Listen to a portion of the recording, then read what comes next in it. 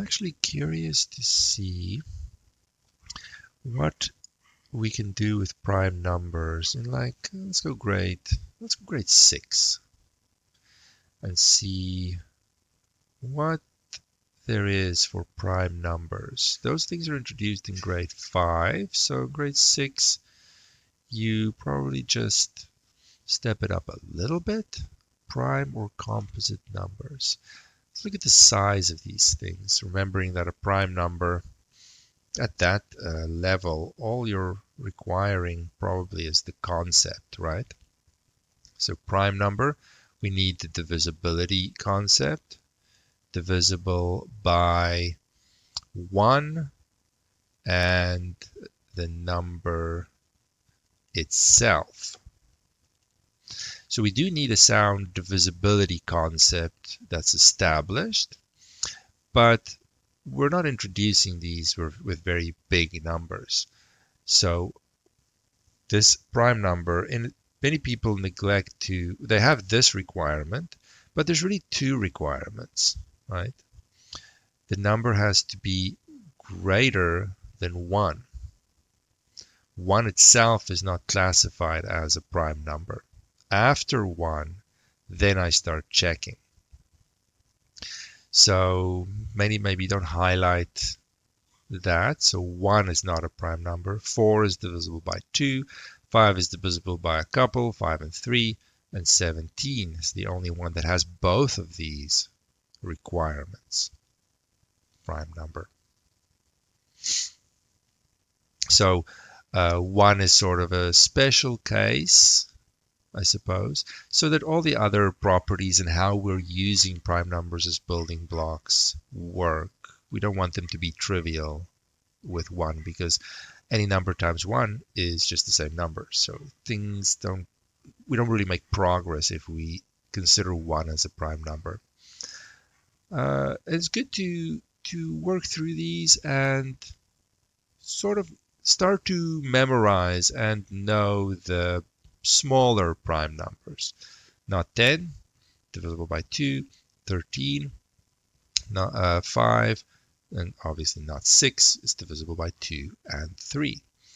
So I would say if we can at least get to the 30s fairly quickly, then it just speeds things up a little bit. You want your small numbers to be pretty solid. But if we, for example, are working at a grade 5, 6 level, and we have to test if 19, writing is terrible here, if 19 is prime, because initially the students won't know, right? It takes time to memorize. We can check how much divisibility do we need to really check. Divisibility by 2, well, that'll be pretty easy for them because it's not an even number. So that's not divisible by 2.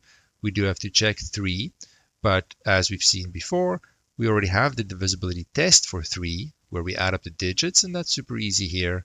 1 plus 9 is 10, not divisible by 3. We don't even have to check 5, right? Because 5 squared is 25 over my number. That's my check. 5 squared is greater than the number I'm checking. So I don't even have to check anything past that. Impossible. It's not going to reveal anything. So it's very small and very easy at that level to verify these numbers and eventually memorize them. So 17 I can do in exactly the same way. 19, 15 of course is a multiple of 3, 5, they should know. And 13 I can do in a very similar way. And after a while I will speed up. I've seen 19 before. Oh, 19 is a prime number. I've seen 9 before. Not 8, not 4, not. And it snowballs very quickly. Very quickly. But I would say if we can get to the 30s and have that memorized, that's pretty good. That gives you a nice base to work from. Let's look at factors. Identifying factors. We've established by this time the divisibility concept, hopefully grade 5. So a factor is just another way of phrasing the divisibility. A number, so 5, for example, here, like we've said, 5 is a factor of my number in question, 15. That's just another way of saying that 5 times some integer can give me 15 integer. And the numbers don't have to be big to establish this concept. In grade 6, we're establishing this concept.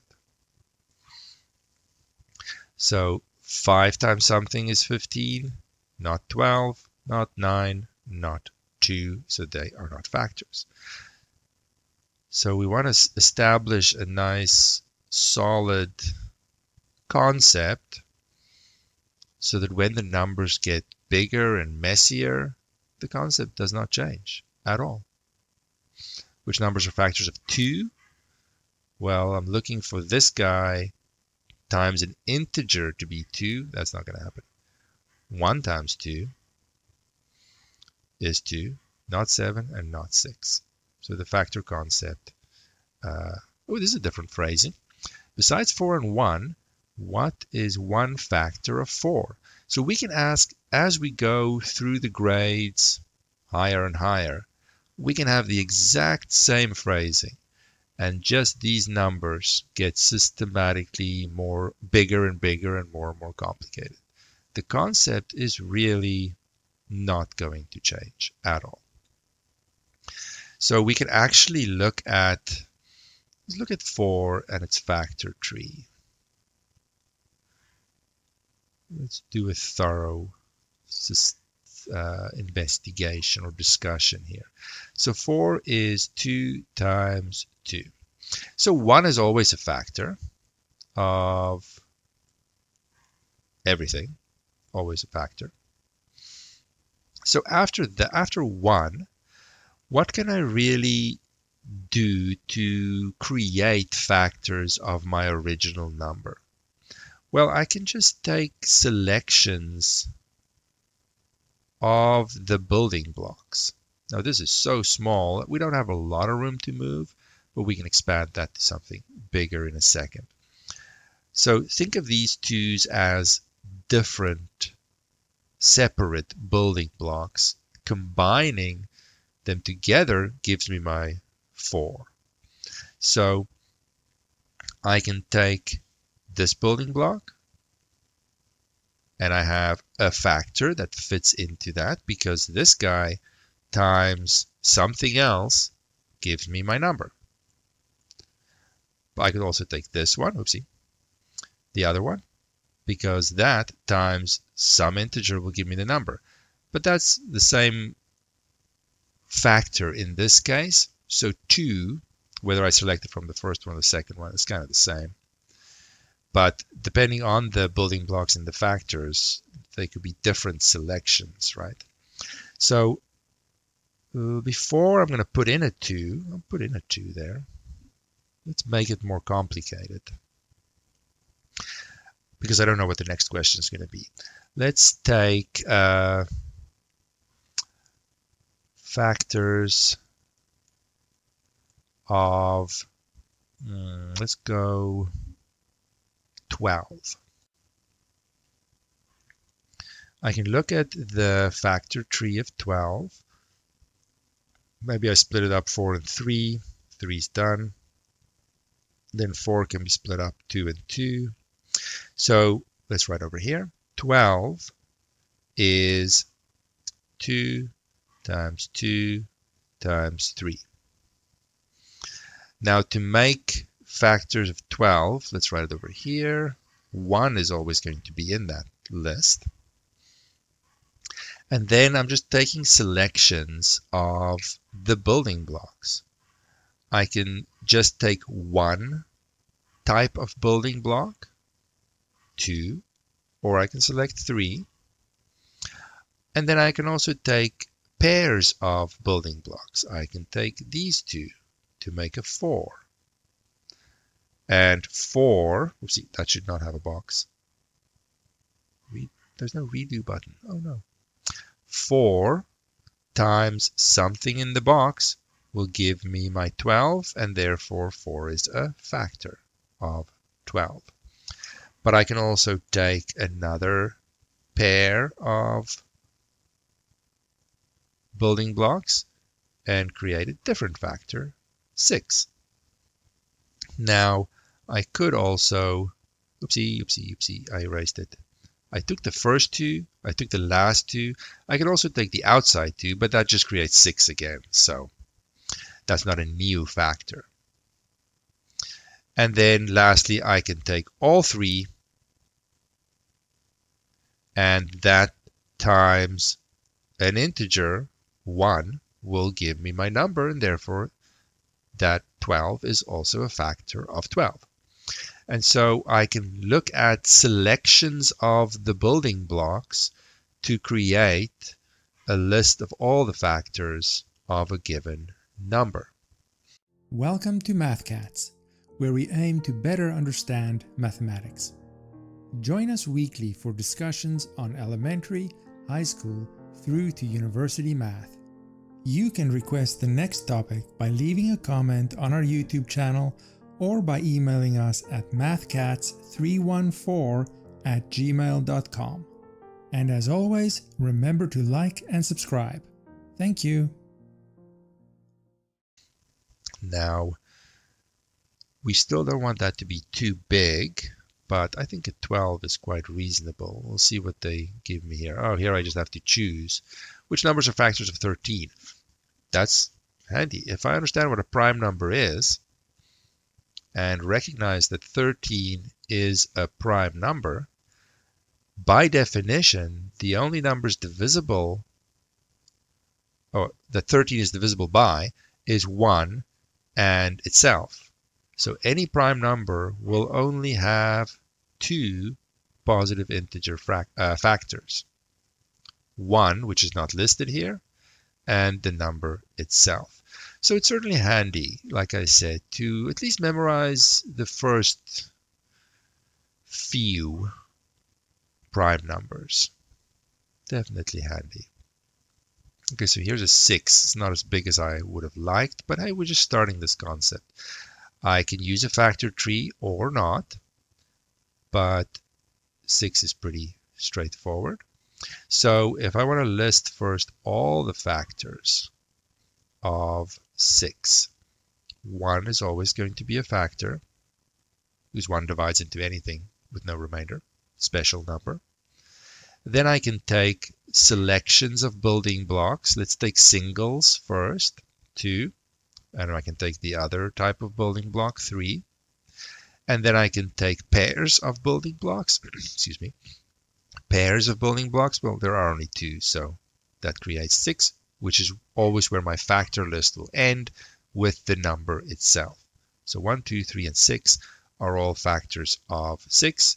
Pick your favorite one, maybe a 2, and there you go.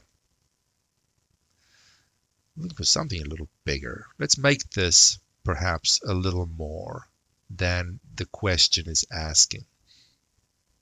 And let's say we want to find all the factors of 18, not just check these guys. Well, I need the prime factorization. I need the building blocks of 18. Well, 18 can be split into 2 and 9. 2 is a prime number, so that ends that side. And 9 can be split up as 3 times 3. So 18, let's write it over here.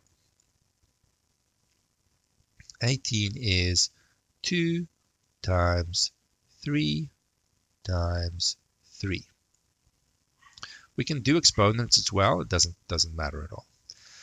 So now I want to make my factor list based on selections of these building blocks, because my factor has to fit into 18, which means it has to be made up out of the same building blocks, perhaps less, but it can't be using any building block that 18 doesn't already have. So I'm going to start with a 1, which is the same kind of as selecting nothing. You can think of the 1 as I select nothing. There's always a little 1 hidden there if I want to, right? I select none of them, that's a 1. But you don't have to think of it like that right now. Then I want to select singles. I can select the 2 building block and the 3 building block. Those are the same type of building block. Then I can select pairs, 2 and 3. The first 2 will give me a 6. Those 2. Those 2 will give me a 9. And the last 2 gives me a 6 again, so that's the same factor. And then all 3 will give me my 18, and those are all the factors of 18. Now I know that's not what the question asked, but it's a good variation of a factor question to find them all. By just understanding how the building blocks work, I can just take selections, and in doing that, find all the factors. So this question just wants me to check, is 4 a factor of 18? So I can now see that as, well, 4 cannot be a factor of 18 because I cannot create 4 from a selection of the building blocks of 18, because the building blocks of 18 only has one, that set only has 1, 2 available. I can't make a 4 with any combination of these. So that's another way of looking at it. 6, yes, we've established, because I can make a selection of these building blocks and create 6. 5, no, these building blocks will not combine in any way to create a 5. 54, that's not going to happen. I can't make a 54 out of these building blocks. Or you can also remember that my factor list is not going to go lower than 1. It's always going to start at 1. And it's always going to stop at the number itself. So that means, excuse me, a larger number cannot be a factor. A larger number cannot be a factor of that number. 54 is bigger than 18, so I don't even care about selections. It's impossible. We'll submit that one. And you see that our size of our numbers are not getting ridiculous anytime soon. We have a lot of time of establishing that core concept of divisibility and factors and so on. You can try this one. The 8's not very big, but you can let me know if you want to.